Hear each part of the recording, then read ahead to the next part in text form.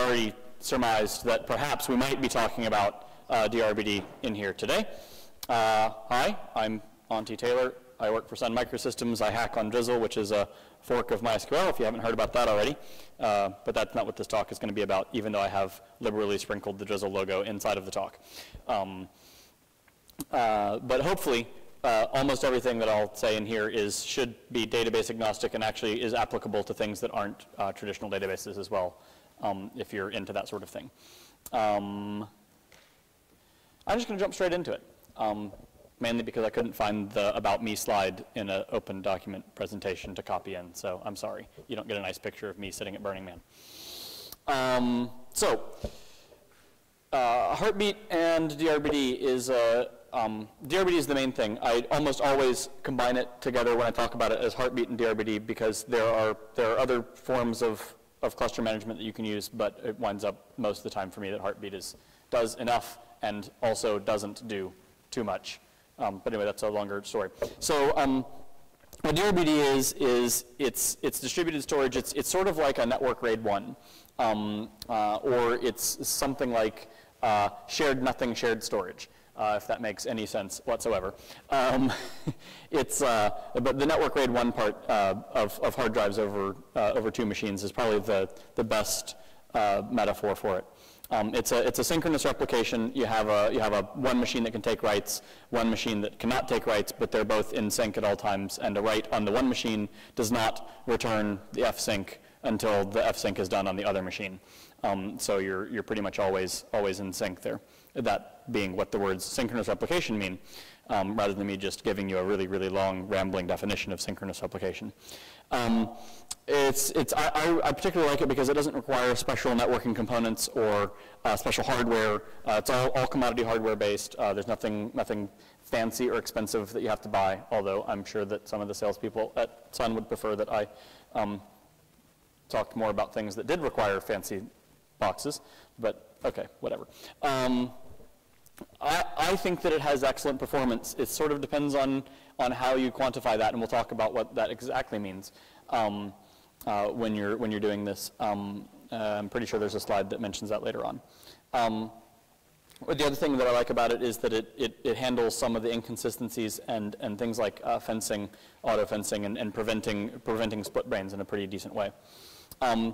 And that ties right in next with that next little bullet point, which is hides the complexity of many recovery actions. Once something's gone wrong and you're recovering, it's actually, a lot of times it can just auto-recover itself. And I really like that because in other situations where you're setting up like a active-active pair or an active-passive pair or something like that, it's all well and good and it does the failover and you're like, woohoo, we failed over.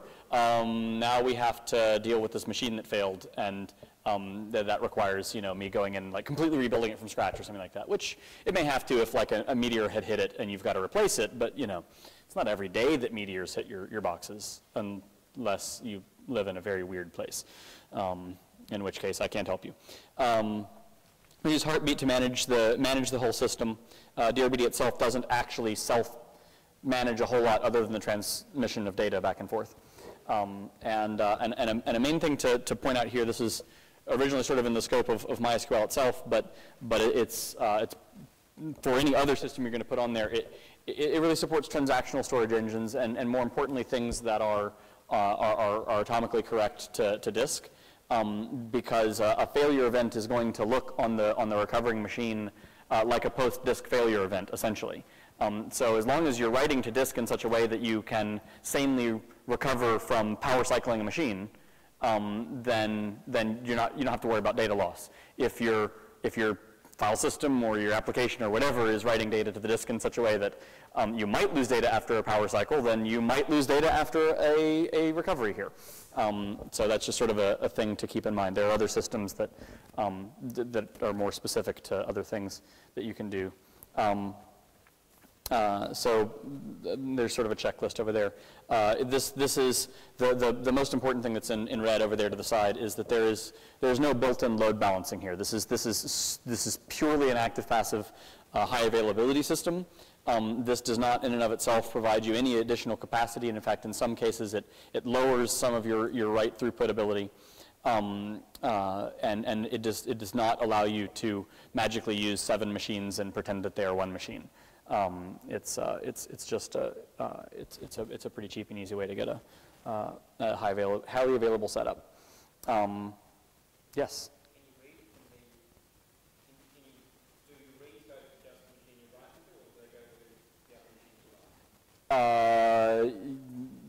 Both, depending on what you're doing. If you're putting a database on this, no matter which one it is, you can read and write from the one machine that's active, and the other machine, you really can't touch it because the block device is going to be changing out from underneath it, and unless your database is really, really smart, it's going to get really, really confused really quickly. If you're doing non-database related things, like you've got a file system on top of this, or something else that's like that, you can run it in an active mode. You can't write to both of them, but you can have it so that you can mount the file system on the passive machine and read those files out of it. But you've really got to be running a file system on the machines that understand that the block device might be changing out from underneath them, like GFS or CFS2 or something like that. Yeah. Yes.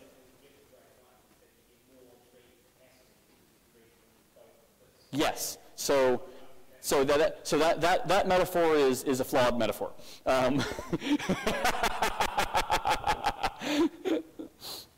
It's like the highly available portions of RAID 1 without the anyway. Yeah. So yes. You mentioned that synchronous replication doesn't support an asynchronous mode for, say, use level randoms or whatever. So there's a no in the short answer. There's a thing that used to be a purchased add-on that you could buy from Linbit, which is this is written by a company called Linbit, which is out of Austria. They had a purchased add-on called DRBD Plus, which I believe has just been open sourced and rolled into the regular product, which allows you to have like a third node attached, and I believe there's some things in there for mitigating sort of WAN situation problems. But for the most part, if your link is sort of shoddy, it could be sort of annoying for you because it is pretty intentionally synchronous rather than asynchronous. That being said, you could fake that by downing the secondary node for periods of time. Because if the secondary node goes away, the primary node just stops trying to write to the secondary node, and the secondary node will pick up the changed blocks once it reconnects. But that would sort of be a really, really weird sort of setup. So yes, in fact. So normally when we roll this out before being a developer on the Drizzle project for Sun, I was a consultant for MySQL. And when we roll this out for people there, we would normally couple that in a MySQL setup with a normal MySQL replication to get the geographic redundancy part, and then maybe have like a DRBD pair in one place and a DRBD pair in the other place, and then an asynchronous replication between them is what we'd do for that. And how that would work is obviously going to be much more application or database dependent as to how you would rig something like that. So this is it's a little small, sorry about that. I say small, it's like 20 feet. But anyway, so here's sort of I completely stole this straight from DRBD.org website. So the fine folks at Linbit made this graphic, and I apologize. None of the rest of the graphics in the talk are anywhere near as nice as this. If you can't happen to read that from where you're at, it's on DRBD.org. But anyway, so the thing with DRBD, essentially what it is it sits as a layer right on top of your block device layer. So it presents a block device interface upon which you can do file system operations or things like that. So essentially, it sits between your real block device and your file system, or whatever other thing might be interfacing with that block device. Although for most of us, in most cases, it's a file system. As you can sort of see from they've lovingly split this out into multiple things. It actually sits between the buffer cache and the disk scheduler. So it's going to do that, and what happens is it's going to take the write in. As soon as that write comes down through the buffer cache and over into the DRBD block, it spits out to the network stack, sends it across the network.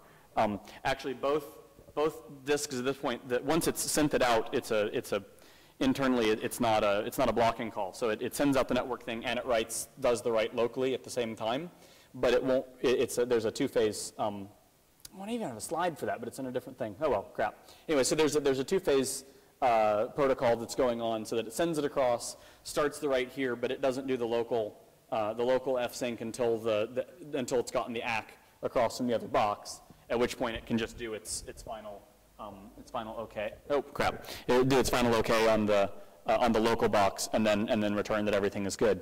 There's a configuration parameter that you can relax that.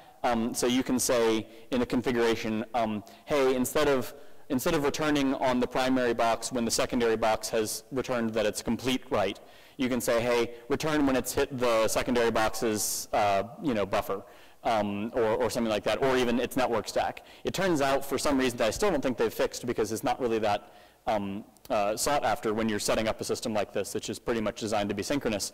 The two options that theoretically should go quicker, like the return once the secondary's got it in its buffer cache, are slower, actually. So not really sure why, but so pretty much the safest version is actually in the current implementation the fastest version. So use it.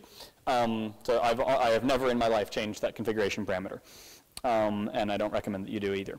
The nice part about, so that's the write cycle. The read cycle is always read from the local disk. So reads have no performance penalty on them, because you're just reading locally.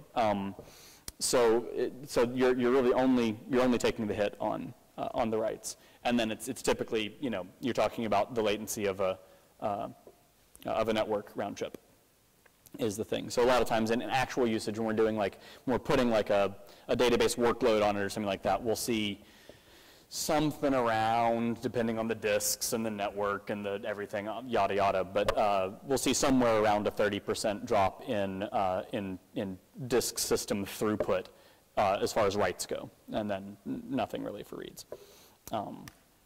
So here we get to the lame pictures that I or other people have drawn that aren't Linbit. So this is sort of just the plain DRBD itself, and you'll see at the top it's got service listed, which is whatever you're running on top of it, be it a mail server, a database server, or what have you. So as an example, and this actually sort of is mentioning what you're talking about with the asynchronous. If we were going to run MySQL on top of this, and you also wanted to do MySQL replication, it actually works really nicely, because the way that MySQL replication works in general is that it writes binary logs to disk, and if you make those binary logs to disk reside on the same block device that you're synchronizing with DRBD anyway, then all of the replication infrastructure is being replicated to the passive master. And so when you do a failover, all of the slaves are just connecting to a virtual IP anyway, and they really have no idea that you've changed anything. So it's a pretty seamless failover for something like that. And works really well when you're doing like so a common practice in this setup with MySQL is to do an active-passive DRBD pair and then hang a string of read-only slaves off of it to get your read scalability, and then further on down the line, if you need to start sharding, then you do sets of those things, and it works so that your management of post-master failure is almost nothing. It just works magically, and everything keeps on chunking. So, which is what I was saying here. So, if then you need to do application level partitioning, you can split the data up into, and we're starting to talk about sharding, which really has nothing to do with DRBD other than to point out that if you're going to do a sharding setup with something like this, and it's the same thing.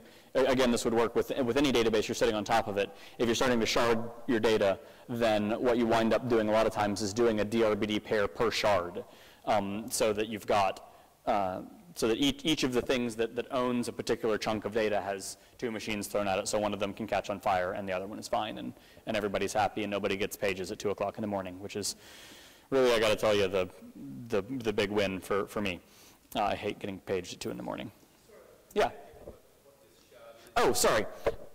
So if we look at this thing, one of the things that you get here in this setup is you can get read scalability, by adding on replication slaves, right? But the DRBD gives you nothing with write scalability. In fact, it hampers your write scalability a little bit because of that. So, so what you do, actually, do I have a, I think I've got a, oh, I've got a picture. Hey, there we go. So what you can do instead to get write scalability then is to take your application and split the data either horizontally or vertically, so either by task or type of data, or inside of the data, pick some of the rows out of each table and stick them in. Your application at this point sort of has to know which data is on which shard. The sections of data are typically referred to as shards. And so then your application is talking to, at that point, multiple database instances. But so instead of just thinking of it as, so when you draw that out, you have like database A, database B, database C, database server, like multiple database servers. So that each one of those database servers then can be thought of as a logical grouping of potentially, a DRBD master-slave pair and then a whole bunch of read-only slaves. So, yes?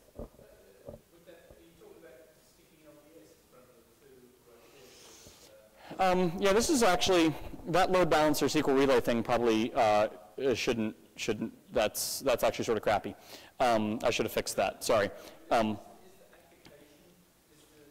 you're doing sharding yeah, you've pretty much at this point, there's a couple things that are sort of, there's a couple products that have been written to try and do some of that automatically.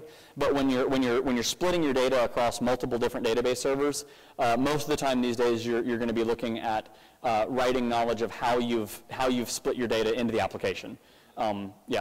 Yeah, and so then load balancing in this case, where I might use an actual load balancer or LVS or something like that, would be potentially like across the read slaves, so that you've got like an IP for the read slaves, and you can just bounce stuff between them for reads. But yes. Can you have a slide which replicates multiple shards? No, not at all. Not in MySQL. Maybe another database technology, but there is currently one slave. A slave may only have one master. A master may have multiple slaves. We may be fixing that in Drizzle. Well, I'm sure we're going to fix that in Drizzle. We may be fixing that in Drizzle within the next year rather than the next 10 years. MySQL will also fix that at some point too, but I don't know as much about their internal roadmap as ours. Because, yeah, that could be useful for other things as well. So just in case anybody hasn't, so like I said before, it's a virtual block device layer, which isn't a very meaningful statement if you don't know what block device is. Block device is it's a type of device that we use to. It's a special file type, and we're using it in Unix-like operating systems, and in this case, this being Linux.conf.au, Linux, because I don't really care about the other ones. Although it would, that brings us up. May have been on a slide back here. I may just not have said the words. Nope.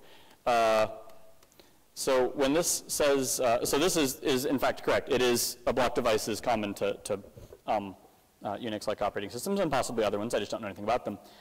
DRBD, however, is not on common Unix-like file systems. It works on Linux and only Linux. So if you're using something else, you're screwed. That's often the case for many other reasons as well, but just thought I'd be upfront about that. So this is an abstraction. It's actually one of the things that made Unix so revolutionary back in the, I got dates wrong earlier, 60s, 70s, whenever it was coming out, of abstracting things like devices into nice file-like things. So anyway, so block device is just the way that we do that, and I'm not going to go through all of that, but. So in DRBD, each block device that is presented by DRBD can either be primary or secondary. Primary corresponding to active and secondary corresponding to passive. Unfortunately, there's like 7 different pairs of words that people use to refer to these sorts of things. But in this case, the DRBD terminology is primary and secondary. The machine that has a DRBD device that is in a primary state may access that device. Any attempts at accessing a DRBD device through the DRBD layer on if that device is in the secondary state returns an IO error. Basically just says, nope, sorry, can't do that. Actually, I think it actually returns as a permissions problem, but everything's a permissions problem, right? So the stack that you put along with this ensures that you are doing all of your application level accesses of this data through the primary node at all times, because you're SOL otherwise. So then you send the writes to the block device, like I was talking about earlier, and it goes over the secondary to the secondary node. The reads are always local, which is one of the nice things about this compared to a SAN or an AS. There are other ways in which it's different, but you're talking about actually local disk here rather than something else. And I can go into long rants about SANs, but that's another talk. And so if the primary node fails, then you, in the simplest thing, you've got heartbeat and it's looking at node health, and you kill the one node and heartbeat notices, and it starts things up on the second node, which has nothing to do really with service level health, but that's another thing that can be discussed as well. But so then essentially the steps are make the secondary node primary, then mount things on it, then start your stuff. Which is what I've got right here. So when the failed node, when you're bringing up a failed node and making it,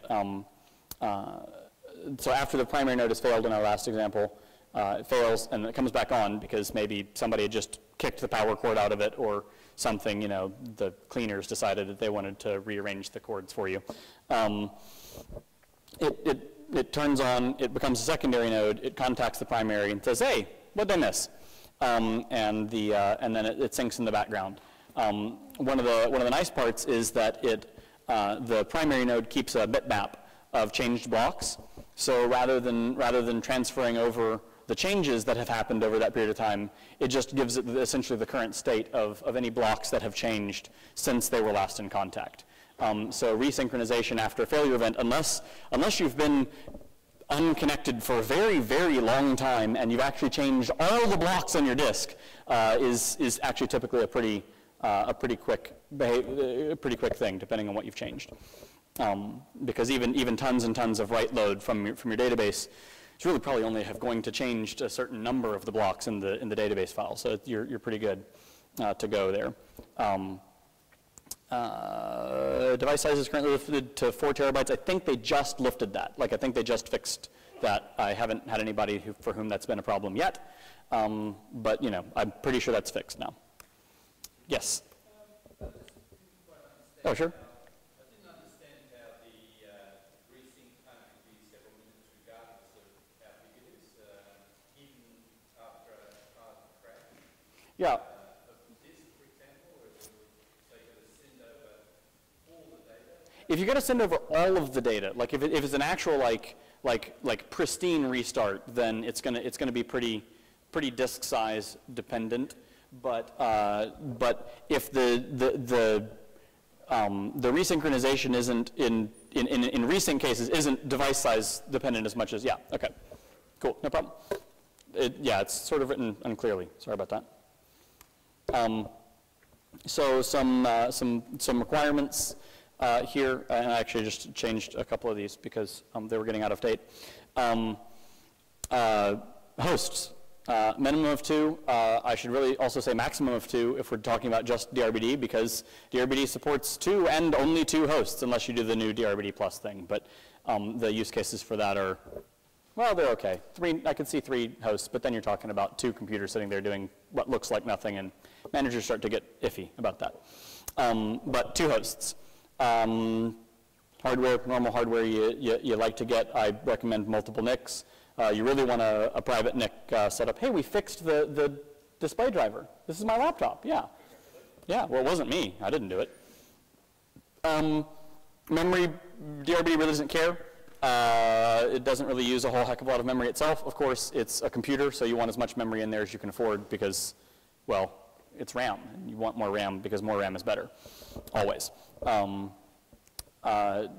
Storage, for database stuff in general, we recommend 0+1 a lot. However, a thing to point out here is that if you want to, you can do just a RAID 0 on each host because you've already got the +1 part with the 2 hosts already, except that Trent probably doesn't like that.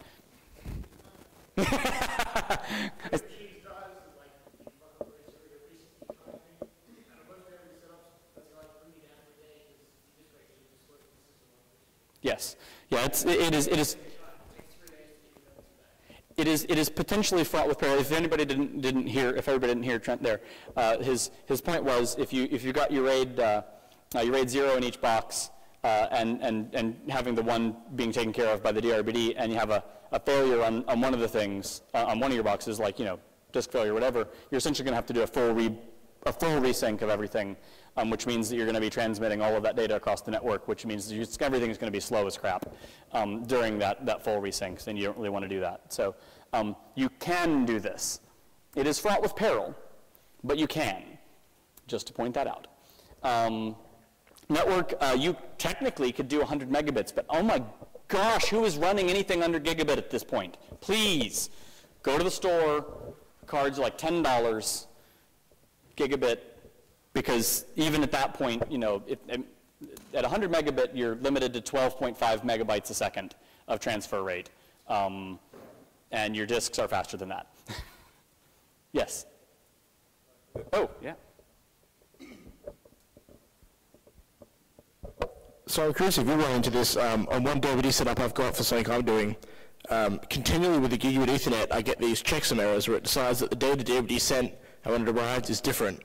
And it does it like every minute. Like if you leave the DRBD connected, every minute one of these events happens, and it basically has to stop and resync the DRBD. And if I change network cards, it doesn't happen.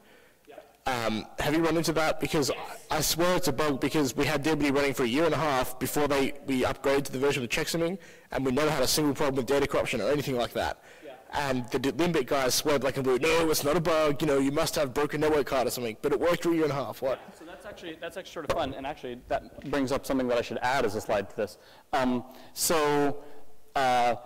thing in general to know is that network cards are getting worse and worse every year. Many of your network drivers are lying to you. Many of them say that they're offloading hardware checksumming, and they're not. And some of them are doing checksumming wrong, woohoo, but not reporting it. So we actually ran into this with the checksumming feature that hit in DRBD 8.2, 8.1, doesn't matter, that hit in was actually because we'd rolled, MySQL Consulting had rolled out a big DRBD setup for this client, and they kept having crashes and all sorts of problems, and they needed resyncing all the time, and it was typically pretty horrible. But it would like be random, like it'd be going, and then all of a sudden it'd fall out of sync, like after some random amount of time. And we eventually tracked it down. I believe it was the TG3 cards and drivers or whatever that. Yep. Yeah, it's crap. It's absolute garbage. You should throw it away. Anybody in here involved with the manufacturer that makes those cards? Yeah, everybody, if you have those, throw them away. They're garbage. And they absolutely lie, and they break, and they make your life crap, but in ways that you may not notice. Oh, the TG3, the Broadcom, yeah, the ones that use the TG3 driver.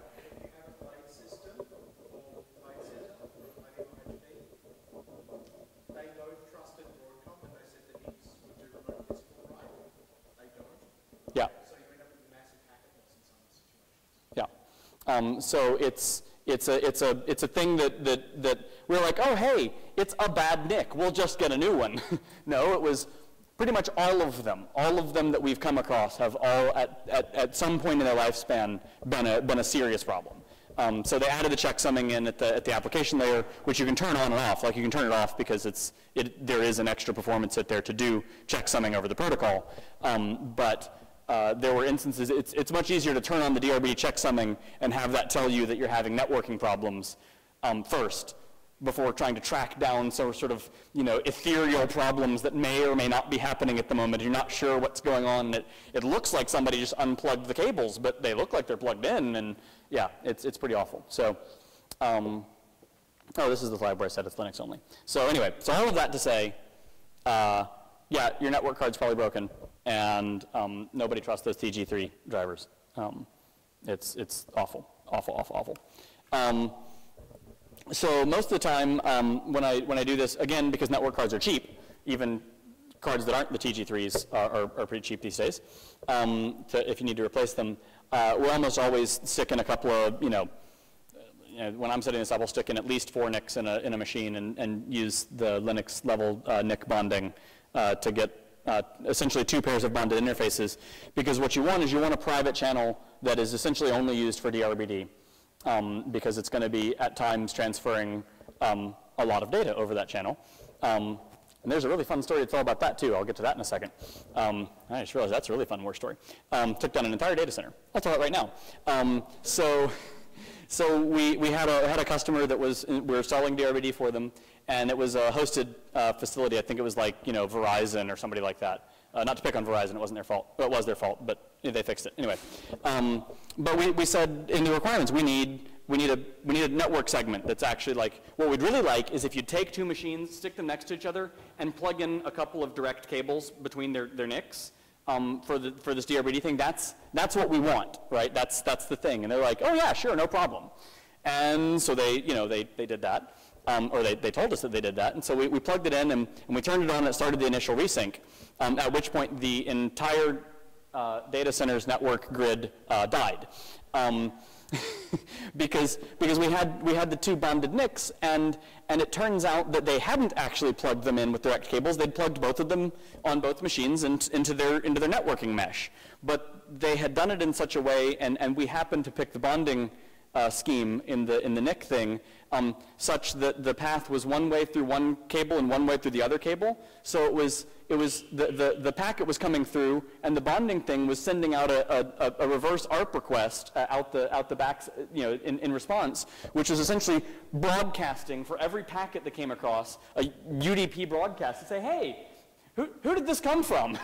And so all of a sudden we were splatting 125 megabytes a second. But it was being propagated by their router system. So their router system was then broadcasting megabytes and megabytes of data to everyone's NIC, trying to find out where it had come from. And of course, we were swapping. So anyway, long story short, in some cases, actually direct cables are better than plugging something into the mesh. Yes?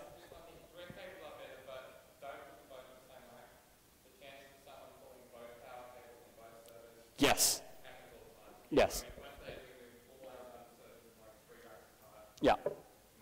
Yes. Totally agree. For anybody that didn't hear that, he said direct cables good, but don't necessarily stick the machines right next to each other, because the likelihood of somebody pulling the cables out of both of them at the same time is actually pretty decently high. Yes.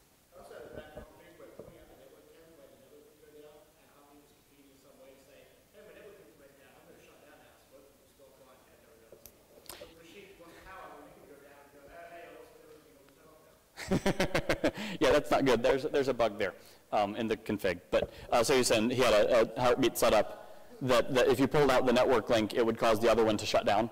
And so you'd lost the power on one, and the other one say, hey, my network link went down. I'm going to shut myself off. and so you lose both of them. So that's not good. So there's a couple of different things. It's all very highly configurable. Well, not highly configured. It's configurable at this point. Essentially, the main thing is that for the first step of dealing with split brains is always prevention, obviously. And the thing that it does is when you pair this with the heartbeat from the guys at Linux HA. They've got a thing called the DOPD, the DRBD outdate peer daemon that runs and talks over so the DRBD talks just on that one communication channel. But when you set up heartbeat, I normally convince people to set up the heartbeat so that it talks over every available bloody channel you've possibly got, because as long as heartbeat's talking to heartbeat, it's okay. And so if the DRBD servers get out of touch with each other, they'll send messages over the heartbeat communication channel to the other one to see, hey, heartbeat, can you see the other box? If you actually have lost all 3 of your network channels and your serial port and everything like that else, then it's possible you could have both of them. In that case, though, nobody should be able to be talking to you from the outside anyway. It's okay. But if you do actually manage to trigger a split brain, there's a set of hooks inside of the DRBD configuration that allow you to configure what actions it should take in a post-split brain condition. So it'll discover when the nodes come back into contact with each other. They're like, oh, hey, we've experienced a split brain, and And it knows several things. It knows which one was most recently the master. It knows various things like that. And so you can tell it different strategies like discard younger, discard older, discard whatever. Or what we normally do is, please don't do anything, and just tell us, and we'll figure it out. Because at that point, if you've done all of your setup work properly, the split brain condition should be so ridiculously rare that it is okay at that point if you get called in 3 in the morning. So. So that to be said, it may or may not be on a thing. So what I just sort of glossed over there real quickly, and I think I realized that there's not a specific slide on this, or there might be. Yeah, I'll figure it out. We'll come back to it if there's not. So an important thing with this is I mentioned very early on, DRBD is implemented as a kernel module. It's currently not in the kernel tree. It's been submitted, and there's a really nice, fun email thread that you can read with everybody picking apart the code and telling them everything it has to do for it to actually get into the tree, and responses of, oh, but I've been doing that for years, and they're like, we don't care, you're changing it, and all of that stuff. It's great. It's a really fun read. But they're working on that. It's not in yet. So one of the things when you're managing the system, it being an external kernel module, is that if you update your kernel and you forget to install a new version of the DRBD kernel module, you're pretty much hosed, because you won't have your thing and you'll have to then do it. So anyway, rule number 1: please don't forget to update your DRBD modules, and especially if you've got managed hosting of any sort, which always causes me pain. But if you do, make sure that when they decide to apply security updates to your kernel for you, that they know that they've got to rebuild DRBD as well. There are pre-built packages for specific kernel versions. There are packages already in like the Ubuntu repositories and stuff like that. There's also top of tree type packages like latest supported that you can get with support contracts from both Linbit directly and also through MySQL resells those if you're into that sort of thing. Honestly, I'm not a salesperson, and I would say that if you can type configure, make, install, it's pretty easy to build DRBD as long as you've got a working set of kernel headers. So I normally, and actually there's the make files have like a make RPM, and I think even no, they don't have a make deb, but there's the deb stuff is pretty kept pretty up to date. So I haven't needed to, anyway, long story short, it's not that bad. So upgraded, if you upgrade the kernel. The current version is 8.2.7. According to the website, they list an 8.3, but the changelog for 8.3 lists the top version as 8.2.7. So I think 8.2.7 is really the latest version. You can run DRBD. This is a recent thing in the last couple of years, but you can run DRBD on top of LVM. And actually, what we have people do for database backups a lot of times is do an LVM snap on the secondary host. So because you're doing synchronous writes anyway, break the DRBD, do a snap real quick, just to be sure. Bring the link back up, it'll resync. You've got the snap, copy the snap off, and you're good to go. So then you've got multiple layers of virtual block devices. You have real block device, you have LVM, and you have DRBD on top of that. You could also then, if you wanted to get really crazy, build an LV on top of the DRBD device if you wanted to then split that up into multiple things, and there's nothing wrong with that. You're sort of probably a little bit masochistic, but whatever. Yes? Do you guys suffer a performance drop for running on LVM? I haven't seen anything that's been particularly measurable on top of the write performance hit for having the extra network hop in there on the LVM stuff. But I haven't done a specific benchmark of that. Yes? It seems to me like you could, on, say, the second server, you run iScoping to arrange one device on the remote scoping and the local drive. That seems like you could do that instead of the DRBD. You could. So one of the nice things about this is the automatic fencing that occurs. When you're doing automatic fencing, so DRBD does not allow you to mount the device on the second machine, A, if it's mounted on the first machine, and B, if it happens to know that it's out of sync. It's still possible to get a split brain, but one of the things that's not possible is for you to accidentally mount the same physical device on 2 machines and write to it. which is the thing that when you're doing this with actual shared storage, which you can do, and in some cases, it may be the thing that you need to do for performance reasons. But when you're doing that, you have to be extremely careful. Typically setting up Stoneth, shoot the other node in the head devices to ensure that under no circumstances anybody mounts the disk on 2 different machines and then starts writing to it, because then you're just in a world of everything is dead, which is bad. So it pretty much saves you the effort and the complexity, because that's one of those things that like you can think that you've gotten it right, but you don't know that you've gotten it right till the time that you got it wrong, and then you're in a world of hurt. So that's one of the things that I really like about it, is the ease of management as far as that goes. So from a setup and configuration perspective, it's pretty straightforward. You install the packages or you build it from source, either one. There's a single configuration file at DRBD.conf. And if you get the source archive or probably even the packages, there's an example DRBD.conf that has every single possible configuration option and copious comments. It's possibly one of the best commented example configuration files I've ever read, and sort of funny too. Just on that earlier point, Yeah. like using ASCII in RAID, like the problem with that is you have to have RAID 1 on both the boxes, and so, and ASCII is going both ways. It's possible, that both start syncing over each other and that sort of thing. Yeah. DRBD makes sure that they're connected, they know about each other, and that they're going to interact in a way that's proper, and that sort of thing. And to manage it better. Yeah. Same principle, this is an idea, it's just designed to do it as opposed to that. Yeah.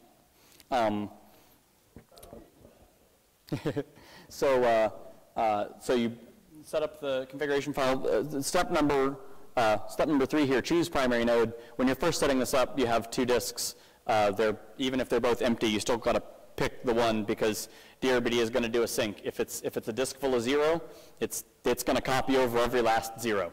It's the fun thing of the initial sync, because it's a block device layer. It doesn't care what data you stick. If you cat dev random into your dev DRBD's 0 device, it will happily synchronously replicate all of those random data that don't mean anything to the other machine. It's a block device. It doesn't care what you write there. So you can write any file system. You can write whatever. So you got to pick one, and then you synchronize. You do the first sync, at which point in time it should remain in sync from that point on. So if you were doing this on a fresh disk, you then create a file system, not on the underlying. So if you had like a dev SDA1 was the block device you were doing this on top of, you're going to make a dev DRBD 0, which is essentially like the layer on top of it, and you create the file system on that, not on the underlying thing. Your underlying block, so that brings up a point. The question about being able to access the block devices on the secondary machine.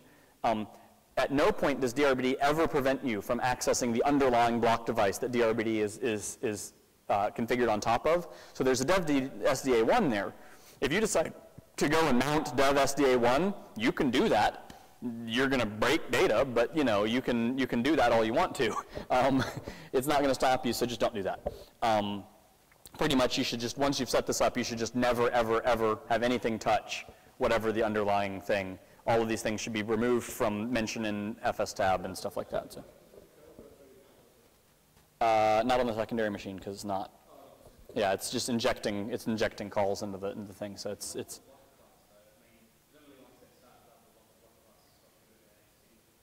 Yeah, you can. Yeah, it might. I just don't touch them, is my typical thing. Which is the reason, because there was a period of time there where someone was suggesting what you could do is stop the DRBD replication on the secondary machine and then mount the underlying block device to take a backup out of it. Except that mounting isn't always doesn't always not touch the underlying block device. So that's just, I just think that's a bad idea, which is why we stick to the LVM underneath it and take a snap from the underlying thing, which is a little bit safer. So anyway, so then once you've got that set up, actually you can manage the primary, secondary nature of DRBD and the mounting and unmounting of it and everything by hand, but that would be really sort of annoying and would kill almost all of the benefits of having an automatable high availability system. So that's what we install Heartbeat to do, which will make the DRBD volumes primary, secondary, mount and unmount volumes, start and stop services, be it Drizzle or Postgres or Exum or, you know, whatever it is that you're running on top of the file system. And then also manage a virtual IP, because you typically want a virtual IP to be managed between the two boxes. Heartbeat's a pretty simple, I say Heartbeat's a pretty simple thing to do. It takes me about 5 minutes to set up Heartbeat. The first time you set up Heartbeat, you're probably going to be reading a lot of comments and configuration files, but I promise it's not as hard as you might make it to, as you might want to make it the first time you do it. But there's essentially three configuration files. There's one that's listed here that I need to delete. There's a configuration file which just does all the general resources, like, hey, send heartbeats over, you know, over ETH1 and ETH0 and, you know, TTYS0 and stuff like that. There's a HA resources file. All of these are located in etc.ha.d by default. HA resources lists, because Heartbeat is in the business of managing resources on machines. So Heartbeat decides that a machine should be the machine that owns resources, and it will start or stop those resources, which essentially just run essentially out of like init script, init style scripts. I should mention this point. Anybody here from the Linux HA project? Anybody here that's from the Linux HA project that writes Heartbeat? All right. So, but he's not in this room. All right. There's a version 2 of Heartbeat, which is what I always install. There are 2 versions of the configuration system, the old style version 1 configuration system and the new style version 2 configuration system. I would be disagreed with by the guys writing it, because they're the guys writing it, and it's their software, and that's free. In my experience, the version 2 version of the way that you configure things is almost every client I've been to who has attempted to set that up has broken things horribly and miserably, because it's designed to manage n node clusters. And so it's a much more flexible and much more involved system, which means there's this is the old style configuration is designed to manage 2 nodes. And since your underlying system here is DRBD, you have 2 nodes. So it's pretty much optimized for the simple case that you're doing. Trent. Yeah, the new system's all XML. You write an XML file, you load it into the new system, and from that point you can no longer edit the XML file. You have to use commands to send maybe snippet updates of XML file configuration update snippets and stuff like that, so that the system updates its own. I mean, if it all worked, it'd be fantastic and much more flexible, but the problem is that it's much more complicated for the simple case of you've got 2 machines. So in the simple case, you've got 1 line in 1 file that lists an IP address and a bunch of resources to manage on that node. And in the other one, you've got a really big, long XML file with dependencies and weightings. So anyway, I recommend highly using the old style unless you have specific needs that can't be described by the old style that need to manage the new style. Yes? You mean that version 2's got an option to use the old configuration? Yes. Yes. Essentially, you don't put in your configuration file use CRM, which is the new CRM is the cluster resource management system. And you just don't turn that on, and you just give it old style files, and it's gobs easier to deal with for the simple case. One of the things that a simple case in this case doesn't do, the old style system doesn't do resource monitoring at all. So if you would like for something to say fail over to the other box if MySQL crashes, you know, and it's gone away and all of a sudden you have no database resource anymore and you would like for something to be monitoring that and do the failover, the Heartbeat old style config does not handle that case. One of the things that the new style was designed to handle is to be able to hook in monitoring scripts and take action based on the results of the monitoring scripts. Yes?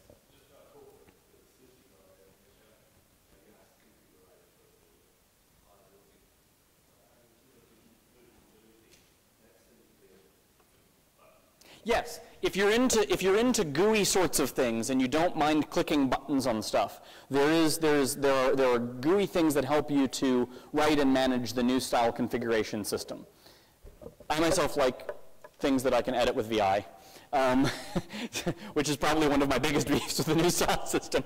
But also there are some things that where it really is designed to, because it's designed to handle, since it's designed to handle N systems, the part of the failover system is is in such a way that you're talking about, well, if this condition should be weighted more strongly than this condition, and in the presence of these two conditions, then this action should happen. And the thing that I want is, it's up, bring these things up. It's down, turn them off. So yes.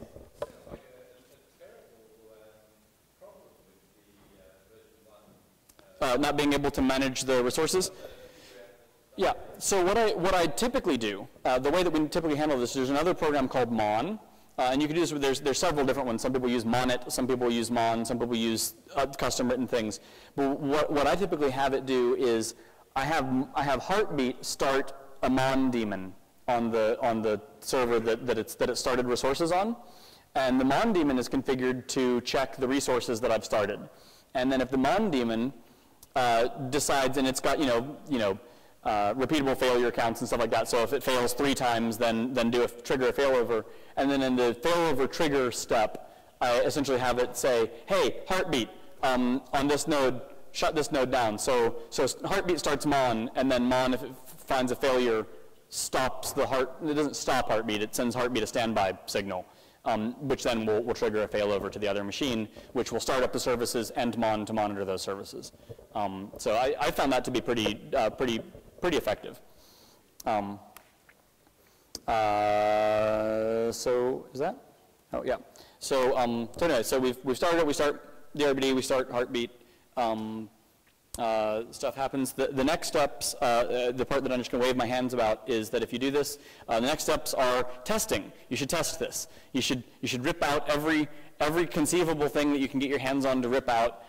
Make all those hard failures go. Pull a power cable. Pull network cables, because there's combinations of things that you could pull that you're designing the system to avoid having happen. Like if you set up if you set up dual NICs in the front and a channel for the DRBD, and you're sending heartbeats over all of them, and you've also put in a serial cable, and you're sending heartbeats over the serial cable, and you go and you're testing, and you disconnect all of those cables, then you're going to create a split brain, which is useful in 2 things. One, it shows you you shouldn't ever pull all of those cables at the same time. And other, it will give you the practice of recovering from a split brain. But in actual practice, actually, you just want to never have that happen. Because in any HA system, no matter what it is, if you remove all of the communications channels that the HA system has to communicate with itself, you're just screwed. So, yes. Oh, crap. All right. I think I'm, so let me just, so your machine dies, the one machine becomes passive, it goes away, it resyncs, blah, blah. Active server is always up while you're resyncing to the formerly passive thing, and then we're there. So we're good. What questions can I answer? Sorry, that was sort of rambling. Yes, yes. We use DRBD 6 a lot. Yeah?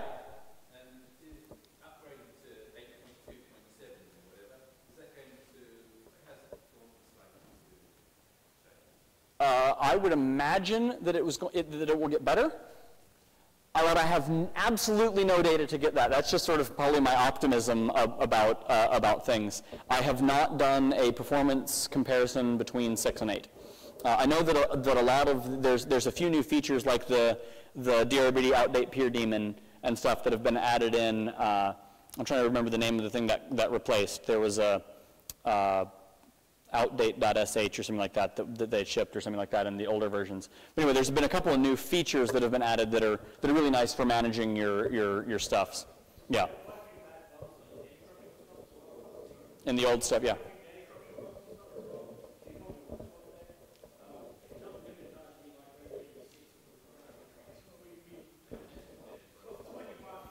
Yeah, that's always the thing.